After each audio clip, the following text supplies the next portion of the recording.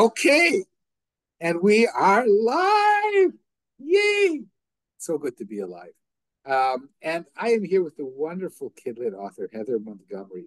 Heather, welcome, welcome. Thank you. I'm so excited to be here. This is a great place to be today. And we are well, we aren't any. I mean, you don't want to be here in Israel in the middle of No, a war. So I would hearing rather be where you. conversation, hearing Okay, conversation. you're somewhere. Where are you in Alabama, Mississippi? Where are you? I live in Alabama. My address is Alabama, but I'm literally on the state line with Tennessee. So I also have a Tennessee address. It's crazy living on a border. Yeah. Okay, and so I would rather be where you are, but I am Yeah. where I am. Anyway, we have to introduce the program. So I'm Mel Rosenberg, and I'm the what am I? The host of the Children's Literature Channel of the New Books Network, and I am here with celebrated award-winning multi-author Heather Montgomery. Welcome, Heather. And, Thank and you. and you're celebrating a new book that just came out 3 weeks ago. Brand new book, sick. Yes, it was this last week that I got to launch it and visited thousands of kids at many schools. So exciting to get to share science with kids in a way that's fun and engaging. And gosh, I wish there were books like this when I was a kid. So yeah, now's the time to show the people who are watching because it's also a podcast. By the way, everybody run out and buy this book. If you are a hypochondriac, buy 10 books. Yeah. And and if you're not, you will be after you read it. Heather, so go ahead. Talk about the book, the illustrator, Bloomsbury, your agent. Go ahead. Yeah. So this crazy book came out at the beginning of the pandemic. I mean, came to me at the beginning of the pandemic. I didn't know it was a book, of course. Um, but like everyone on the planet, we wonder what was going to happen to the humans. And when I need answers, I go to the woods and animals. Animals have answers for me, right? And so out there I am hiking along, and it just dawns on me that every species, plant and animal around me has survived their own pandemic. I mean, those are the ones that are left on the planet, right? And that was such a big idea and hopeful, right? Recognizing that that's what it's about. And then of course I started to wonder, well, how? How did those squirrels survive when they get sick? And so I went to the scientists and I found these amazing stories. And I thought this was going to be a book about just, fun facts because immune systems are awesome. Um, but then I recognized that the story of the science was really an important piece to tell because it's not one and done, right? And we learn a little bit and then we learn some more and then we learn, oh, maybe we weren't 100% right, but we got this from this study and then the next study. So the book became chapters of different scientists studying different species and how they survive from behaviors like chimps who literally use the forest as a pharmacy all the way down to the very intricate of the immune system. Um, and I thought it was a picture book. Oops, I was wrong. I often do this. I think a book is one thing, and then it shows me differently because I knew I had to have illustrations. I knew I wanted to show this this amazing body, all these bodies in the ways that they work. And I wanted to show the process of, say, the immune system and how it works. But I also wanted to show science as sequential.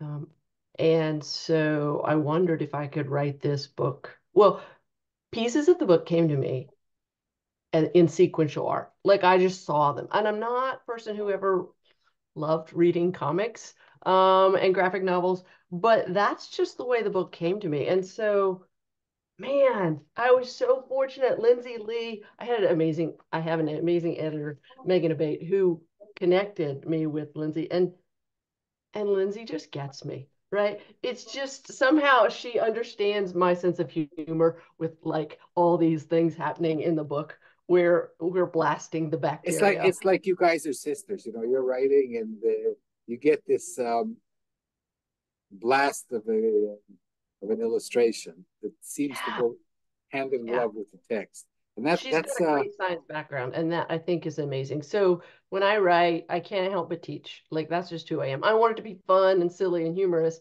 and engaging. And I don't understand why teaching can't be that way because that's what science is. I mean, we're all curious people, right? And so I We're think we're, we're, that cu- we're curious people in several ways. We're curious people, and we're curious people. exactly. And that's what makes life interesting, right? Yeah, I'm really delighted with the art. So, so I love this book on several levels because of the text and illustration. And there's something else because I am a microbiologist.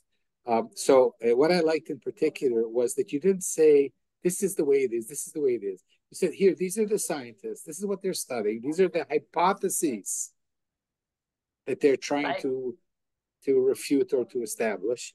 And I think that all nonfiction should be written like this because basically so much of science turns out to be wrong or partly wrong. And what you've done is that you've brought out the human element, that these are scientists working on hypotheses that may turn out, may not turn out. And if they don't turn out, then there's going to be another hypothesis. Right. And it's such a challenge, right? Because I was taught from a textbook, and textbooks make you think that they're right. Um, and it's not that science is wrong, it's that science is growing. Our scientific knowledge is constantly growing, and that's awesome. And one of the things that this book brought out to me is technology's role. And of course, we know that technology has a role in growth of our understanding, but wow, wow.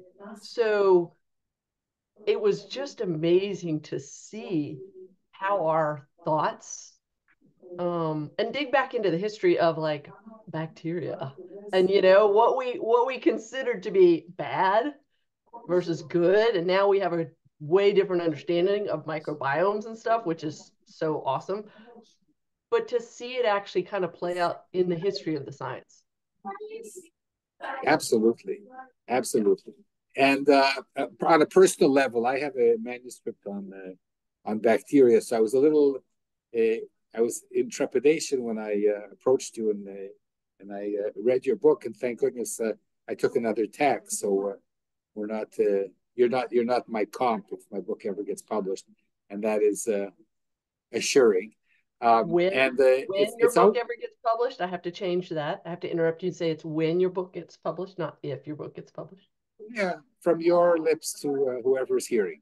Um, but this interview is about you, and it's a great book, highly recommended. And like you say, it's a picture book, but it's not like for 5-year-olds.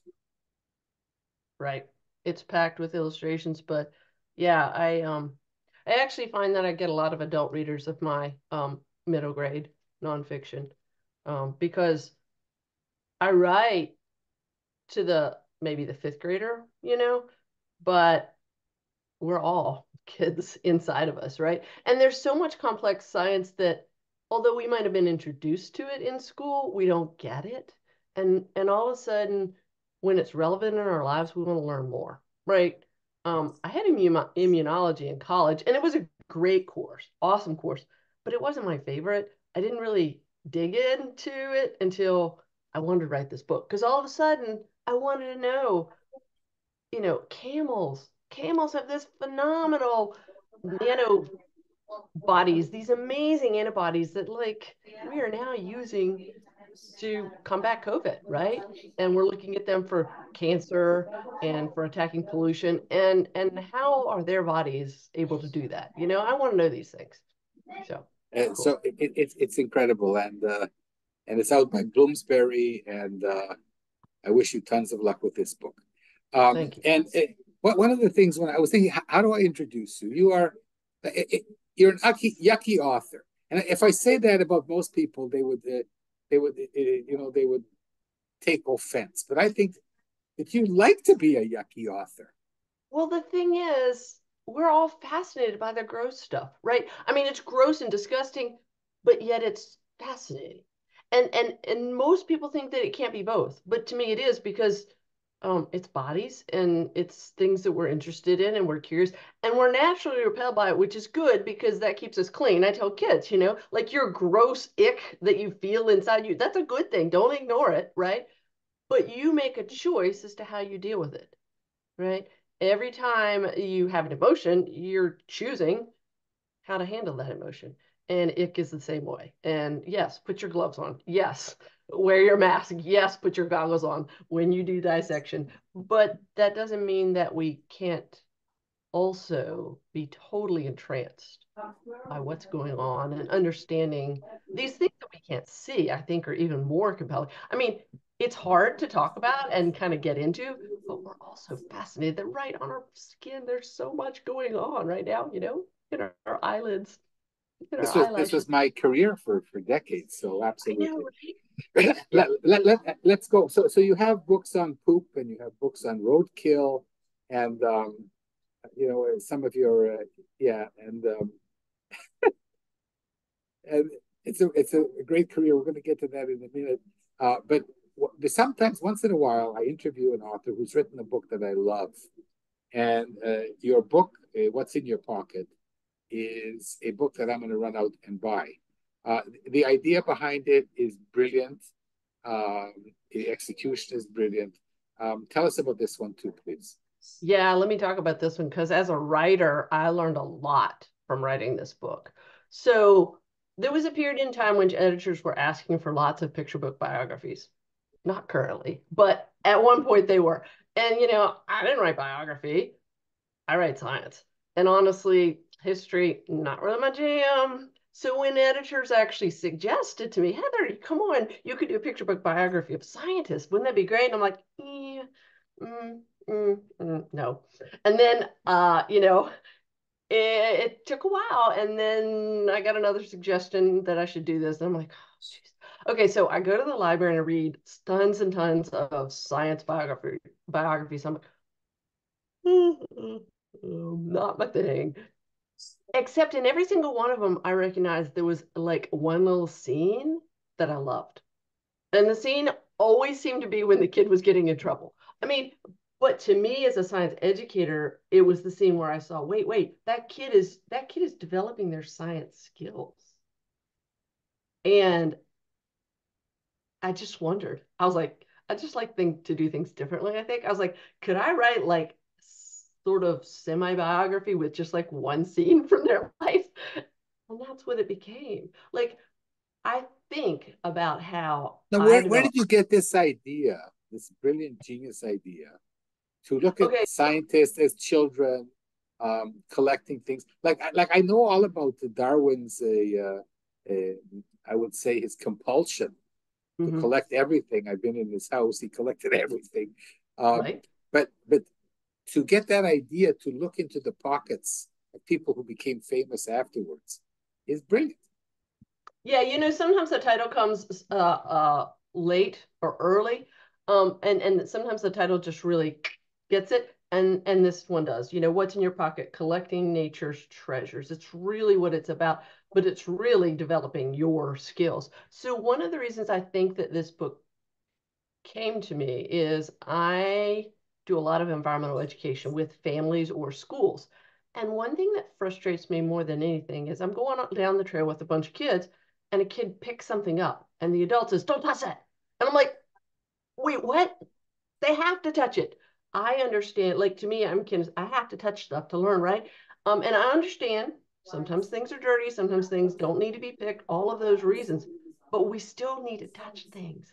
Um, and so I remember, as a child, putting things in my pocket. And so part of this book is a reaction to that to help show the adults. I think the book is as much for adults as it is for kids. That these things that may not always be our favorite things that kids do, that we need to value the learning that is happening within those things. We need to help teach them ways in which they can collect safely for themselves, but also for the environment. And I liked that in the back we got to include my collection rules for myself, like all the sticky stuff stays on the porch. Um, but really, it was reading widely of lots and lots of biographies, and every time just seeing this one little thing, and there were lots of stories that didn't get in the book.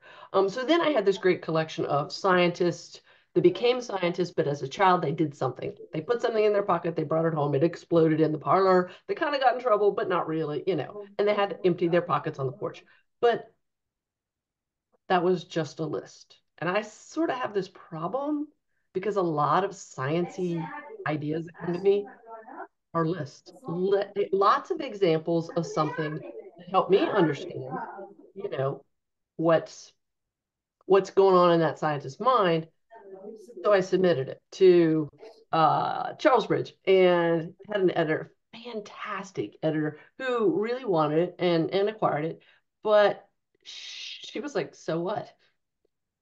Because I had this list that was in a sequence in my mind that made sense, but it didn't.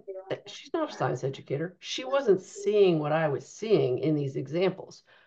And so she helped me. This book has a refrain, and it's a building refrain, right? It didn't have this to start with.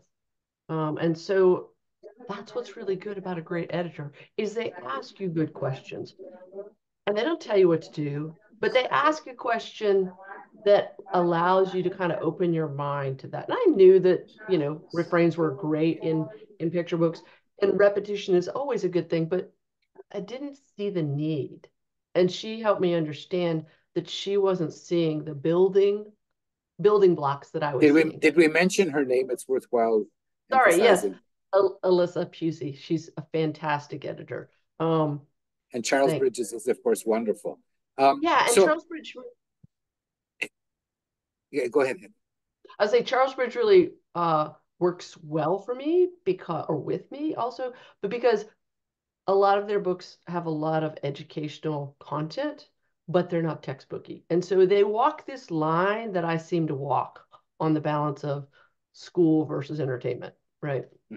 So, so you touched upon reader response, which is so important. You know that the author might mean one thing, but if he or she or they are successful, then the readers can infer other things. So here's an example of reader response. So you got me thinking about all the hobbies that famous people had when they were children, and not necessarily in science. Mhm. And because I teach young people to have hobbies, and your book made this so clear to me. Here are all these people, and looking at myself and say, you moron, why didn't you see that? When you were in Charles Darwin's house and you saw his minerals and beetles and butterflies and whatnot, um, and birds and pigeons and shales, and he collected everything. Um, so that's wonderful. I want to take you now to, as I like to do in my interviews, who is Heather? Tell us about your life and how you became an author. Um, your your agent is Ruben Pfeffer, if I'm not mistaken. Yes, maybe. Yes, I'm in his agency, but now Amy Thrall Flynn is covering my Ah, work. So yeah. So Ruben okay. Ruben sold sick. But I'm working with Amy now, and I think that's a great match. It is. So me, how I Yeah. got there, yeah, I was a nature kid, outside as much as possible, climbing trees all the time. Still climb trees because they're awesome. Um, I didn't get it that my passion was science. I thought my passion was animals, and I didn't connect science to animals until seventh grade, which I think is really sad. I didn't understand that science was amazing, awesome, and the way into understanding animals. So I guess that's one of the reasons I write these books, is I want to help kids figure that out earlier. So I got a BS in biology, and a master's in environmental education, because I found through being an interpreter at a state park and working at a camp that teaching about nature and connecting kids to animals and wildlife was just the best thing in the world. It just filled me up.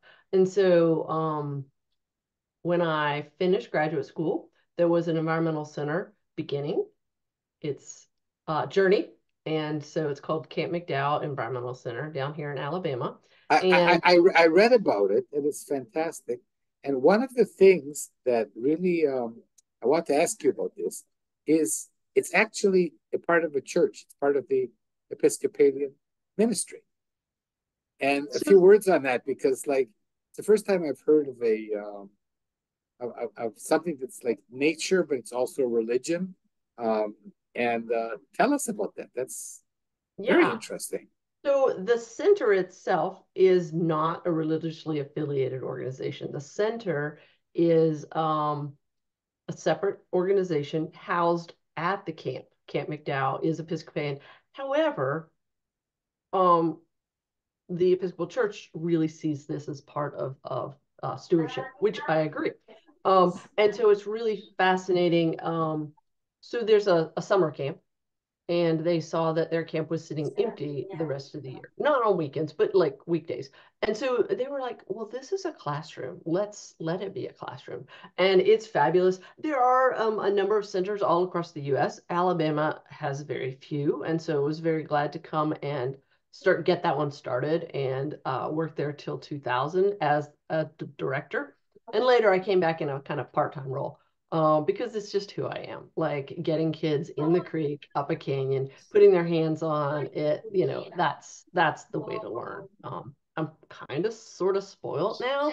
Uh, After that, I tried to teach in the classroom for a while, but it's just not the same.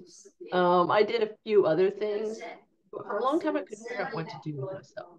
Like all I wanted was to connect kids to nature and connect more and more kids. And I didn't know how to do that differently. And so I was in the bookstore and you know what? I was always in the kids section of the bookstore. And I don't have children, so I wasn't buying books for them. And I do buy gift books, but I was like, what's this about? Like, why? And I just recognized that kids' books are the best books because they leave out the boring, right? Like a kid's book has to be just the essentials, right? I mean, now I can hardly read adult books because they go on and on. I'm like, I want to edit this book, you know? I was like, come on, let's get to this, right? So, it just dawned on me that maybe you can teach through books.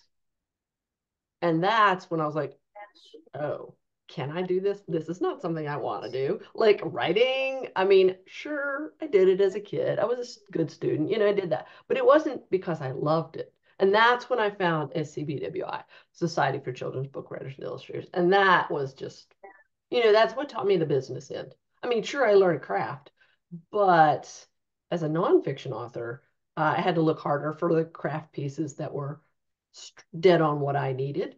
Um, I didn't know I was a nonfiction author at first either. Yeah, that took me a while to figure out. I tried to write a novel. Uh-huh. I tried to write in rhythm and rhyme. No, but no, but when you say I'm a nonfiction writer, that doesn't mean I've had a many wonderful nonfiction authors on the program. Some of them write fiction as well, and some of them haven't yet. But why rule it out? Right. Well, it's funny because, most folks, and myself as well, when you think of writing, you think of fiction. I'm actually a fiction reader, but man, I just like, I can write fiction. Actually, I'm working on a project now that kind of does some fictionalization, but to actually use the true stuff and tell a story, that I love a puzzle. And that's what I think nonfiction a lot of time is because I have to use what's real. And so that's like a figuring out how to put those true pieces together to actually show the picture, the big picture.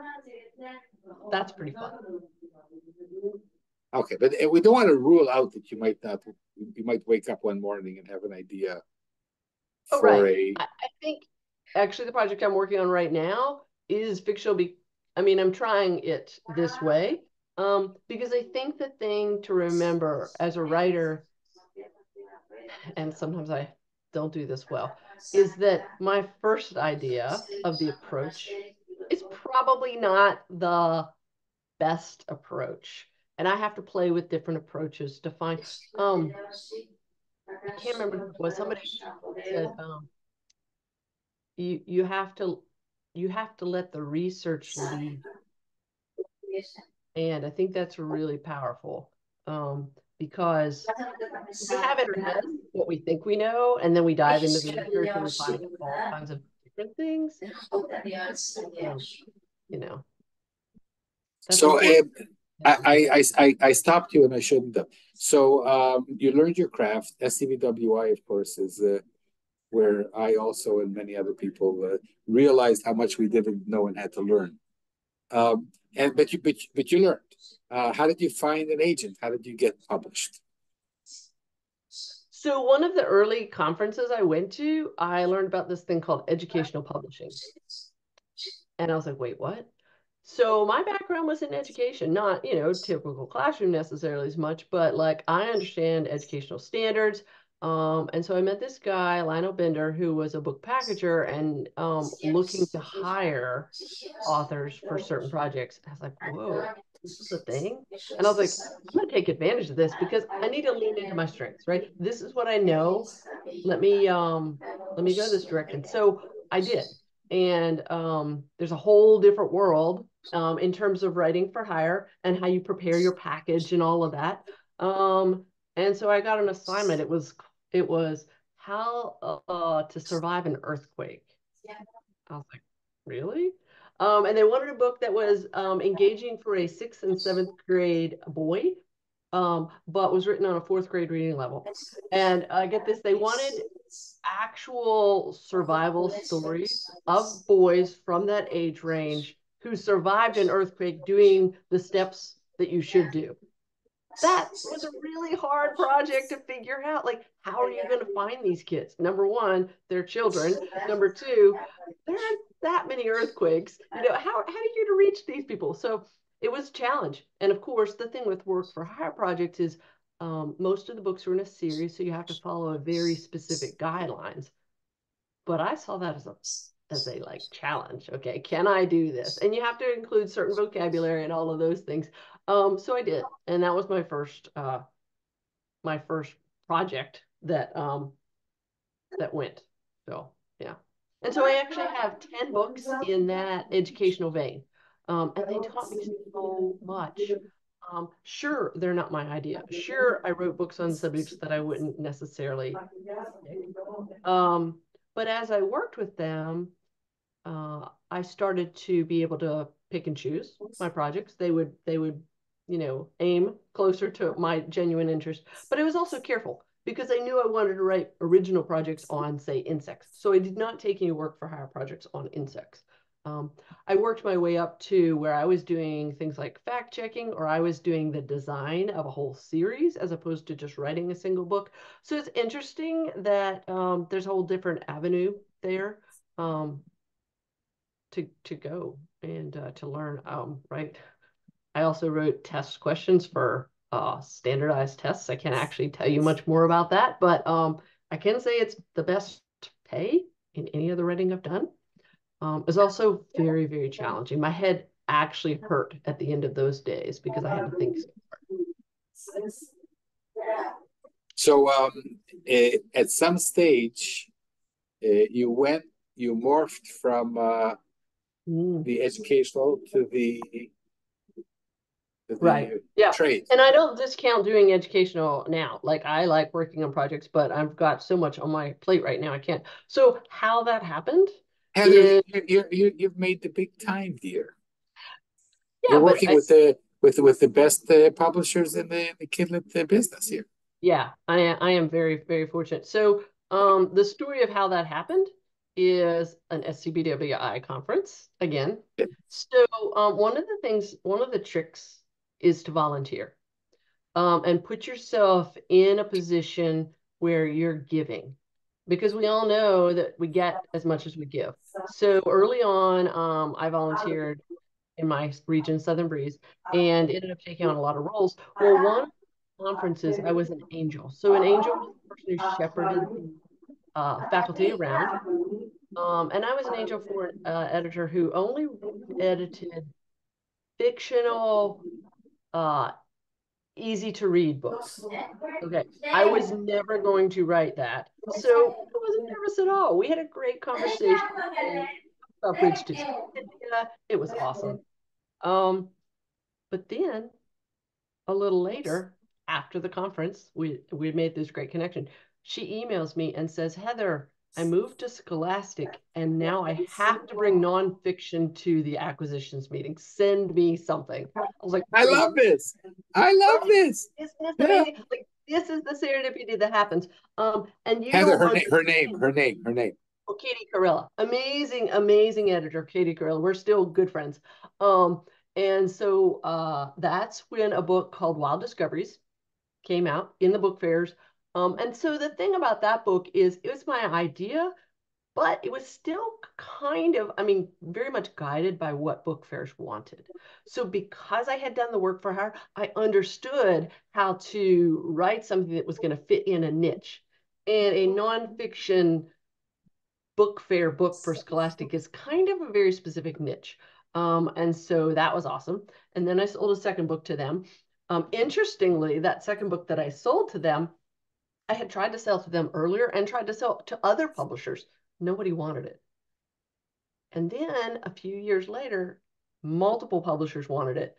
And what changed? Not the manuscript. What changed was the industry. Because Common Core had come out, all of a sudden there was an understanding that, hey, we could have information books that had voice.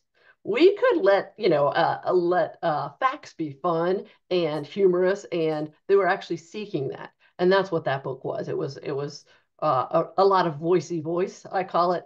And so, wow, I was selling books to Scholastic, which was awesome. And so then that's where I kind of made the leap to, okay, these are my projects. And this is my, and honestly, these things just come out of me. Like it's just who I just I tend to take these really oddball topics. And like you said, there's a lot of yuck in them, right? But I think differently than the world. And I think one of my goals is to put books out there that are for kids that we haven't written for yet. I think that a lot of kids that are quote unquote non-readers, it's not that they're non-readers, is we haven't written the books for them yet. A few words about your Bugs Don't Hug. Yeah, Bugs Don't Hug. So that was another picture book. I am a bug nut. I love, love, love insects. I want to write so many bug books. I could just write bug books if they'd let me. But the thing is, there's a lot of bug books out there, right? And so how are you ever going to compete?